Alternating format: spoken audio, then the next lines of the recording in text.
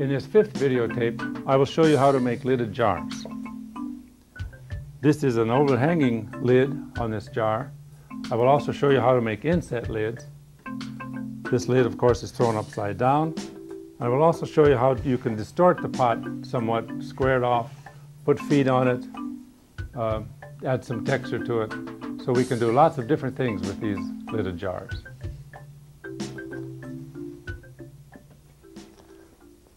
To start with, you have your wedged clay, but you should take a little bit of clay, or the same clay you're making the pot with, to use for the lid, so that the lid and the pot will shrink basically the same.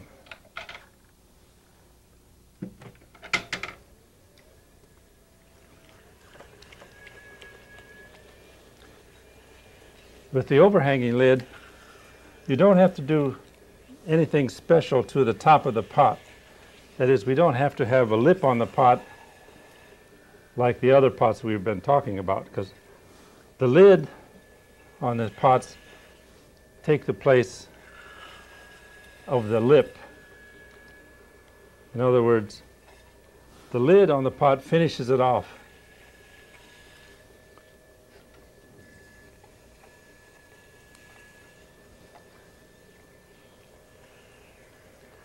You have to make a decision here if you want a wide base or a narrow base. I think we'll go wide on this one.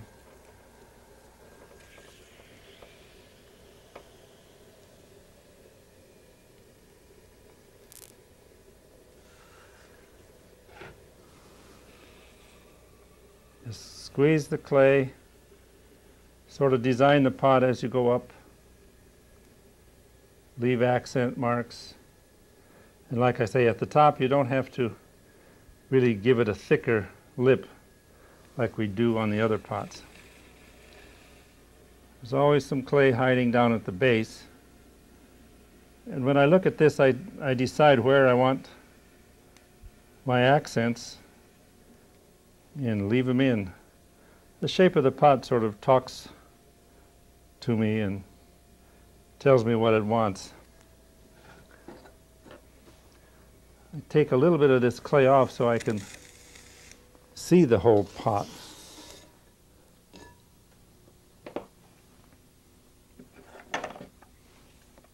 I can throw with a rib.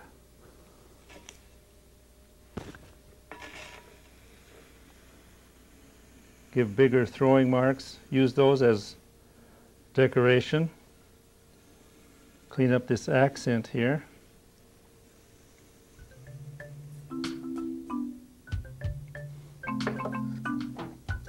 Then you measure the inside of the top of the pot.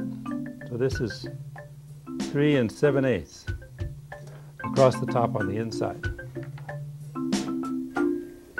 One of the most common errors I see in overhanging lids is that they're too flat across the top.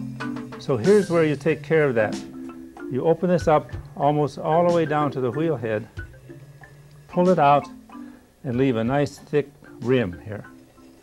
And we want this rim to be sort of close to where close to 3 7/8 inches, like that. Now we have to divide this thick rim in half. You can do this several ways. You can do it with your thumb, brace the inside, brace the outside, and push down with your thumb. You can brace the inside, brace the outside, and push down with this finger, or you can use a tool if you want to. But I use one of these, this one or this one, and then throw this ledge out a little bit and keep it thick on the rim, because it'll break too easily if you don't. Lids can be quite substantial.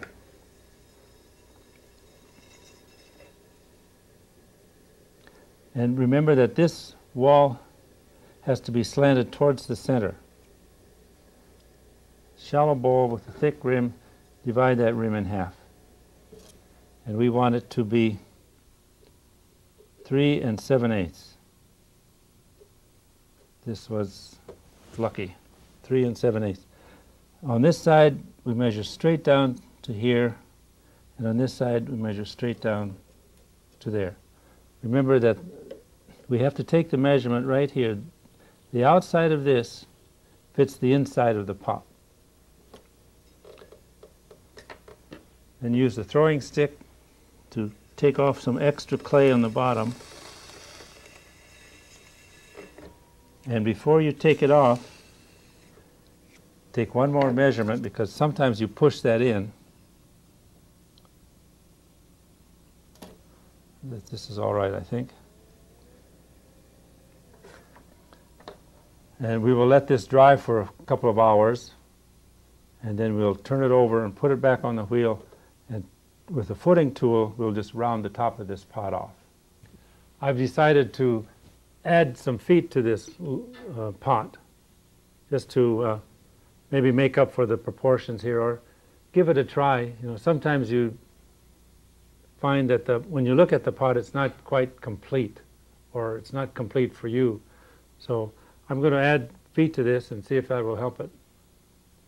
So I'll just turn it over on the side there, and where my finger marks are when I picked it up, I'll just make those the spots that I'm going to add these feet. It's not really symmetrical, but I don't really care about that. Then I'll take little pieces of clay like this,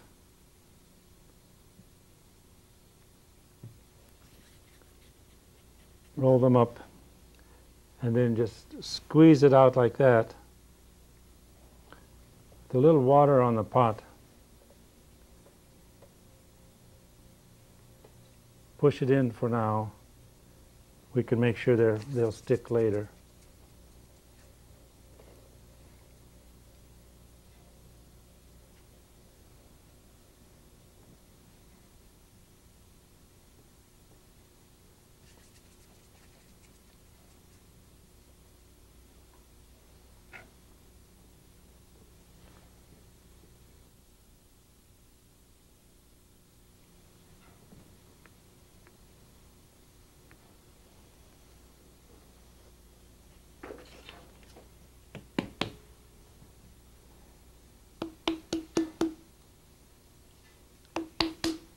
This is just to make sure that the clay is going to stay there.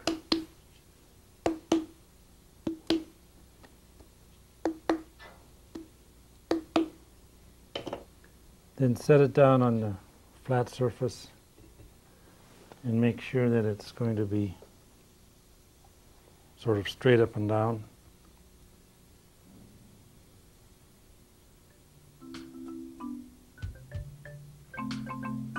I think that'll help this bottom part be a little stronger, and I hope to have a nice strong lid on here to carry the rest of the pot.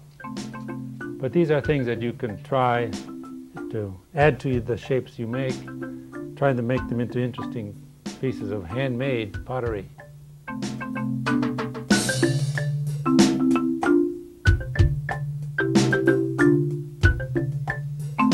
After you throw your lids, then you have to tool these. And these tools are the same ones that we use when making a foot.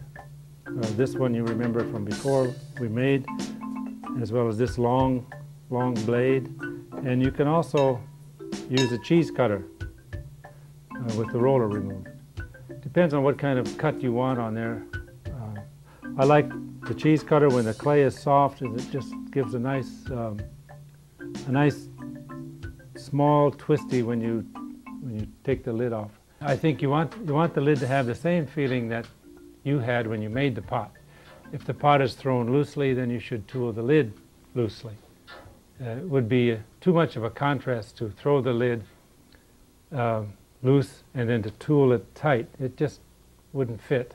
I know these are very small details, but as you get to making more and more pots, those details are what make your pots different than everyone else's.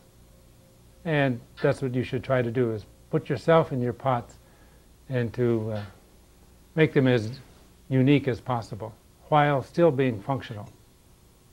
We are talking about functional pots, but you don't have to make functional pots on the wheel all the time.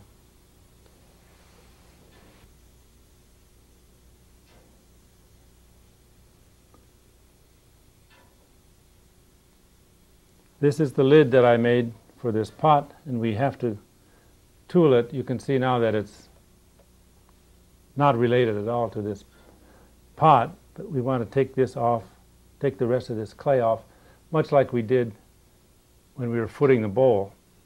So we have to wet this rim and stick it down to the wheel head till it grabs, and there's not a lot of clay there to grab onto. Get it close to being centered. And I can take this tool, just taking a little bit off at a time, slowly moving back and forth. Remember, I want to make this pretty much the same thickness through there so that it will dry evenly. And I also want to keep this part the highest as I can. I'm going to keep as much curve to this pot, as much curve to this lid as I can. If I want to put a little accent down here like that, I can do that as well. Let the wheel go slowly and move the tool quickly, and it'll have the same feeling as the pot. And just give it a little twist, and this ridge here sometimes has a sharp edge that you should round off, and then put it on the pot. This pot does not need a handle on the top. It's an overhanging lid. It should come off just like that. So now I think the pot is a little better composed. And see how naked it is, or see how much that this needs some strength here at the top. And the lid, this lid provides that visual strength, giving a shadow under here, and we'll see what the glazing does to it.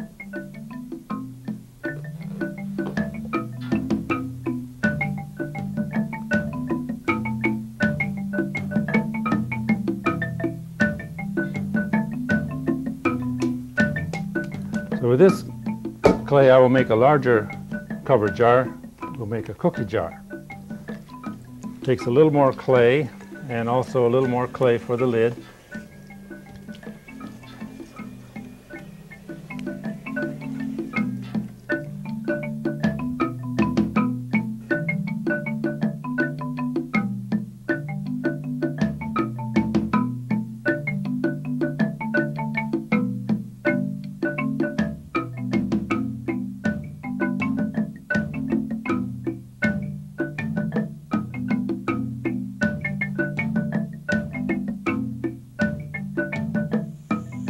Make this a nice sweeping curve all the way up to the neck.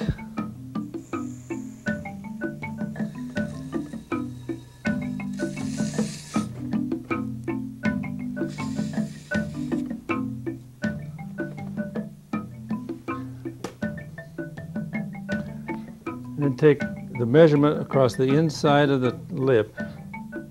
This one is maybe 4 1/8. And sometimes, just for variation, you can put white slip on the pot.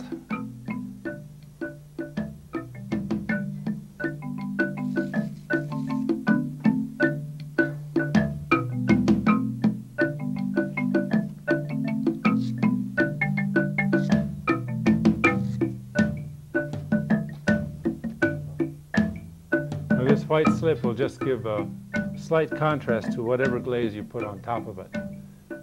It's just add a little interest to the side of the pot. And you can also, after it's bisque fired, you can do some more if you want to. Then cut it off. Dry a couple of fingertips and pick it up. Set it aside and then throw the lid. We said the lid had to be 4 1/8 inches. I think I have a lot of clay here for that, but we'll see.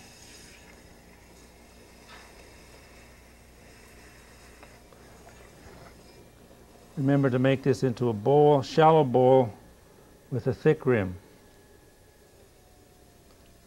And we should be in the ballpark already before we divide the rim. This time I'll divide it with my thumb.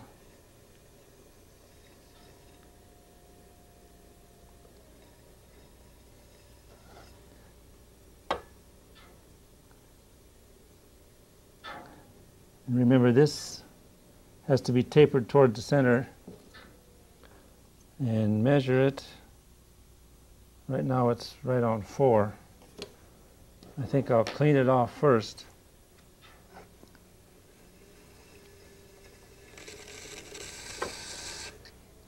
I had a little extra clay on this one. Better to have too much clay than not enough. If you don't quite have enough clay, then you have a tendency to make flat lids and thin lids. I think I pushed that out enough to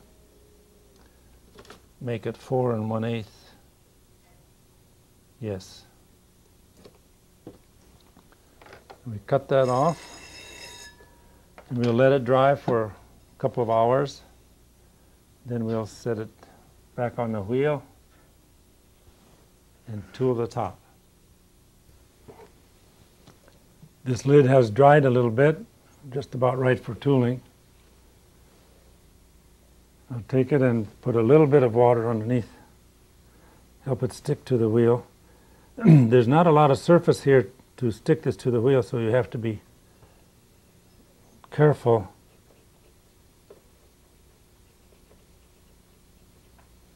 Feel it grab.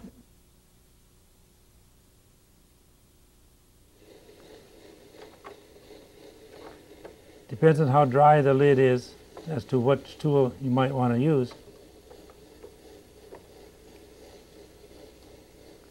You want to try to get the clay to be evenly thick through there so it's not going to dry unevenly.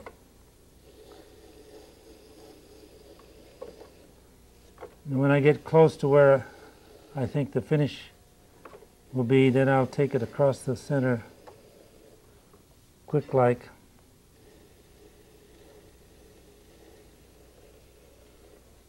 With the wheel moving slowly. If I like this edge there, I'll mark that up.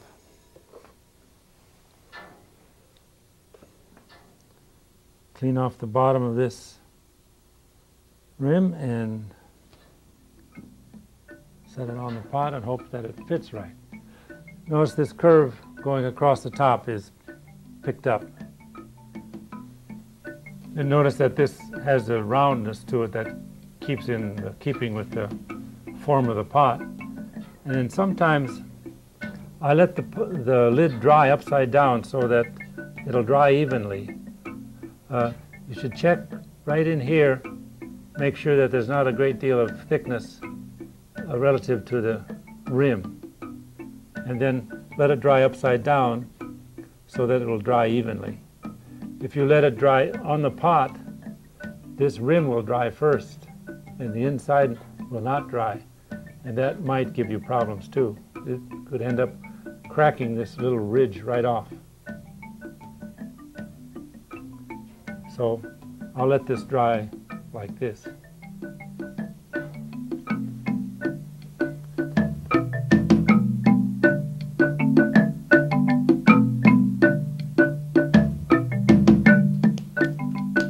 Making small pots is not very impressive, but it is very real. You have to make small cookie jars and small sugar and creamers and things like that. So it doesn't seem, especially for a video, to be very spectacular to make small little pots, but that's what I'm going to do here. I'm going to make an inset lid, sort of a sugar jar or something like that. And again, I took the piece of clay off of the ball of clay for the lid. This will be the lid. This will be an inset lid.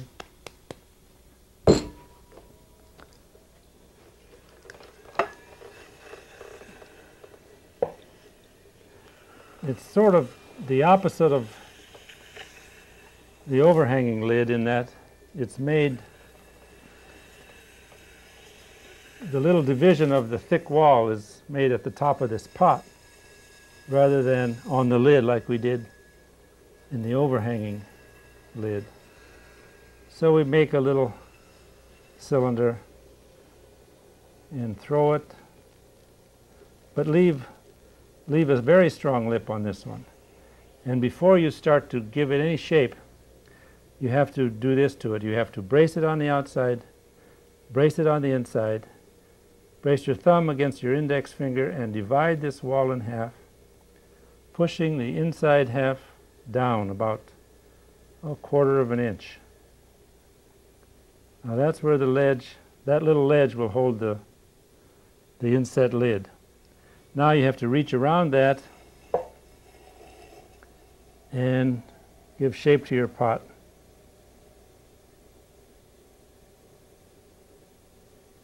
Without disrupting your ledge, although it'll distort a little bit, but you can always refine it at this point, but you can't initiate it at this point.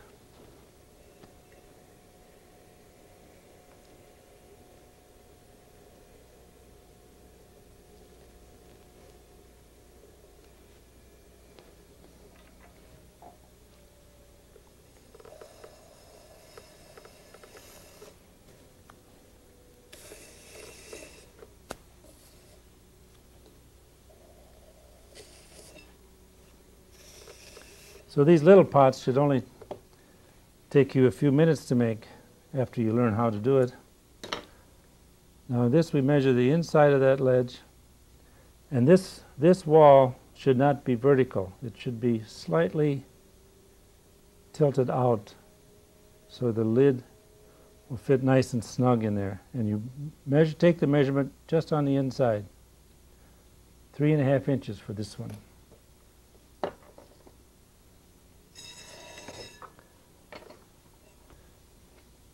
And you set that down, and then the clay required for this inset lid is pretty small. This, for a 3.5 inch lid, is only like the size of a golf ball.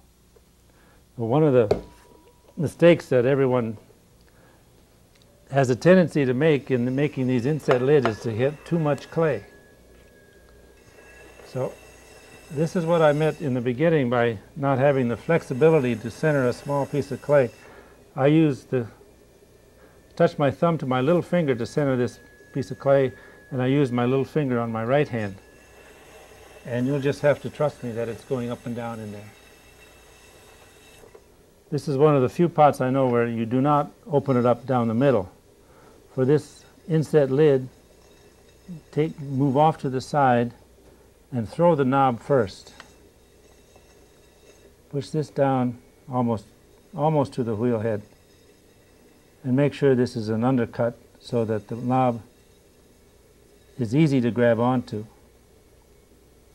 Then pick this wall of clay up at about a 45-degree angle, just a couple of times. Now you have to clean it off under there. So far we haven't taken any measurements yet. The outside of this lid is the only part that we have to measure. So put your pinky under there and lay this lid down, and make sure that the lid from here, from this point to the end, is headed down. We want to keep that over the top feeling. We want to keep that round feeling in this lid. We don't want to flatten out top of the pot there. Now you measure the outside of this, and it's supposed to be 3.5 inches. This is a little too big. So I can take this needle and take a little bit off.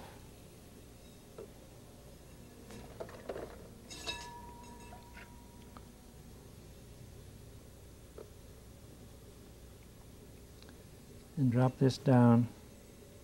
If you make the lids too thin, they're easily broken. People often drop lids anyway. And now I think it's just right.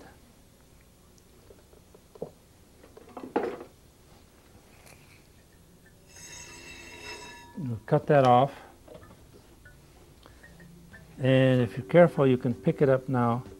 And it should set right down in there on that ledge you made.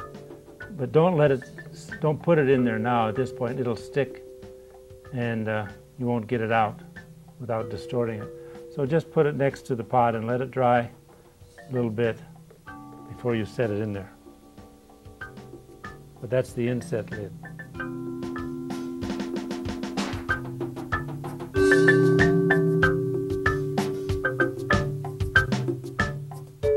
One way to attach a bat to the wheel head is to throw a thin sheet of clay over the wheel head so that the bat, or the round piece of wood, masonite, or plastic, will stick down to the wheel.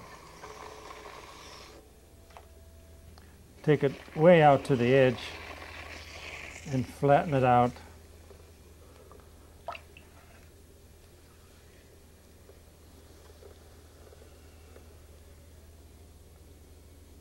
Little grooves in there will help put the bat, have a little suction when you put the bat on. So we wet the bat a little bit and put it on top of that clay and fasten it down.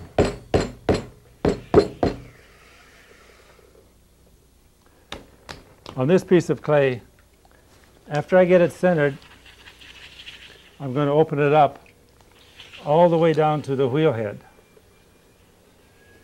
or in this case, to the bat.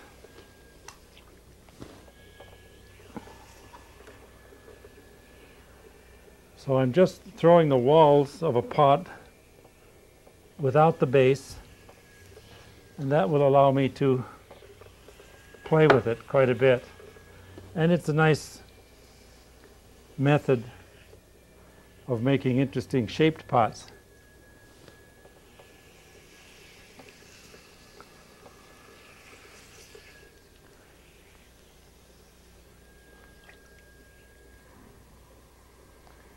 So here I'm going to go all the way down to the base, through the bottom. That means with this piece of clay I can make quite a large size pot, because I don't have to have any clay used for the base or for the bottom of the pot. I will throw that later.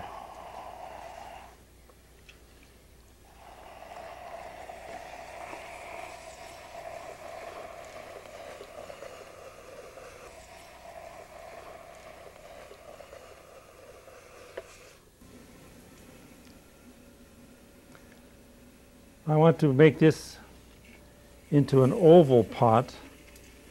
I could make it into an absolutely square pot. That is, with sharper edges than I could get by just paddling it square. And I have to leave some clay at the top here to help hold it in center. This is going to be a covered pot again.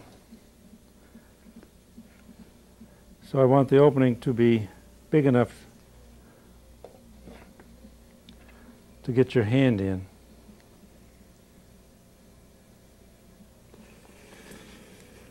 To fill this up.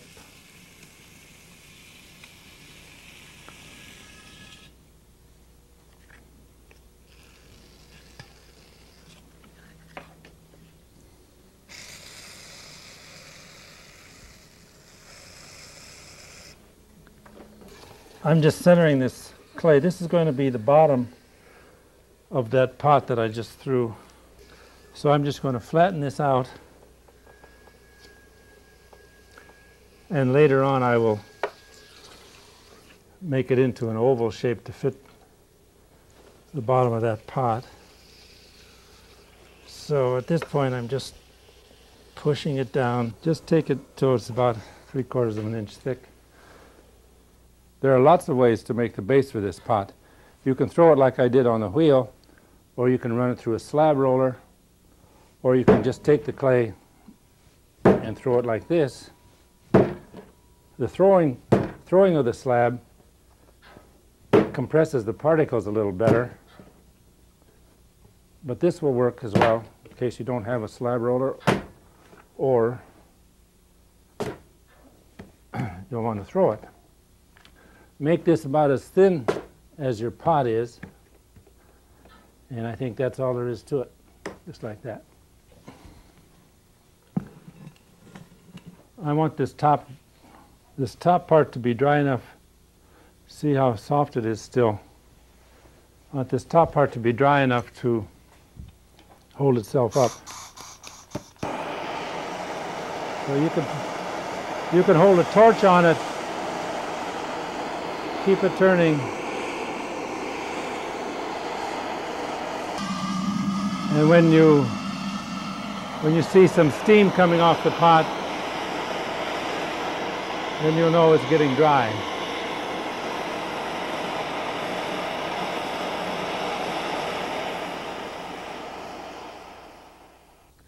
Next, I'm going to take this pot off the bat, turn it upside down, get it close to being centered on the wheel,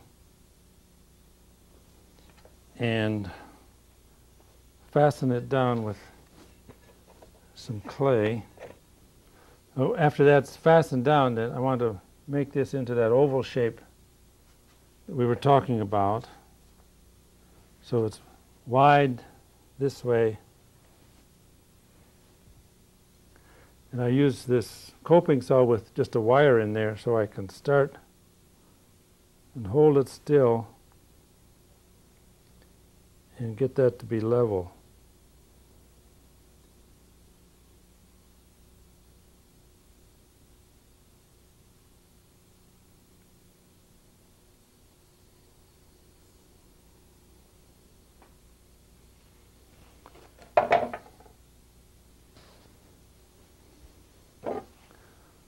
Then I wet this.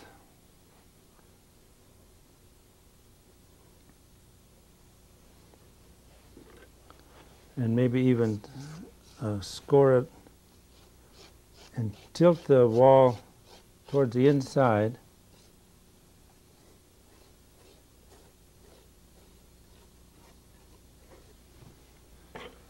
And I'll pick this up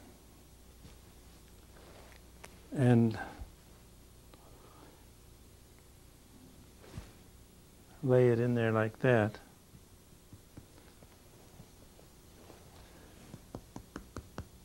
Paddle this to make sure that there's a good contact between all of those edges, and then cut it off generally, just not real close, but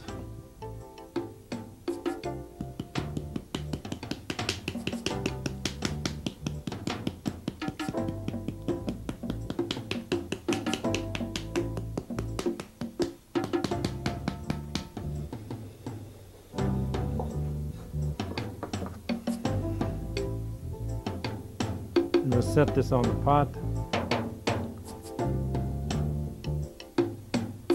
Just throwing the wall without a bottom allows you to square off the pot, make it a triangle.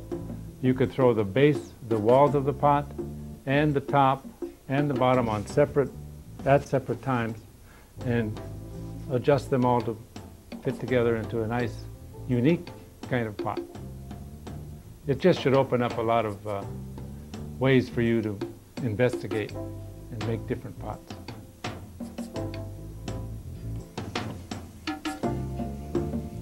This is a good strong shape and it holds a lot of cookies.